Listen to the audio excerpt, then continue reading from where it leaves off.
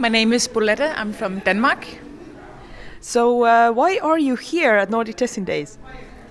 I wanted to be here last year, and then I saw the program for this year, and I just thought I had to go. Too many interesting tutorials, workshops, and so far it's been really amazing. So what's this one amazing key takeaway for you so far? That's been the workshop done by Katrina.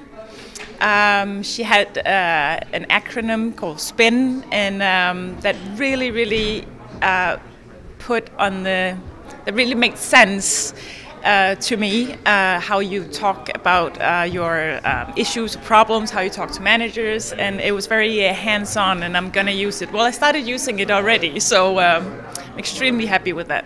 That's really awesome. So who have you met here? As in, what kind of different testers have you seen around at Nordic Testing Days? Compared to what? Whoever you've seen before. Anybody special that you have taken note of? Well, I guess I've met a lot of the people I follow. I have followed on Twitter and been talking to on Twitter. Now I met them in real life. I'm having a bit of a hard time just thinking of anyone else than Katrina right now. She's made quite an impression, I guess.